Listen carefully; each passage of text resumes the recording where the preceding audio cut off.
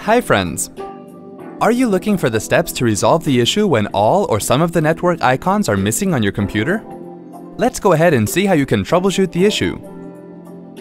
From the desktop, right-click on the My Computer icon and then click on Properties.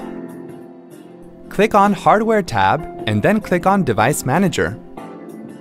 Locate the network adapters and then right-click on it. Click on Uninstall and then click on OK to confirm. Close the Device Manager window and then click on OK to close the System Properties window. Now restart the computer. If the issue is still not resolved, click on Start and click on Run. Type services.msc and then click on OK.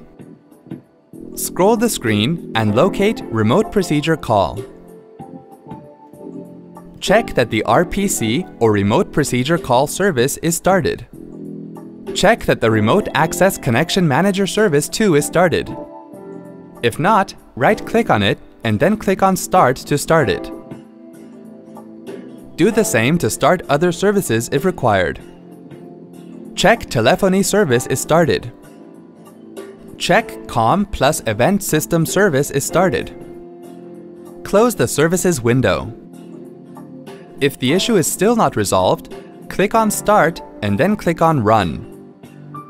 Type CMD in the Run box and then click on OK. Type regsvr32 space netshell.dll and then press the Enter key. Click on OK.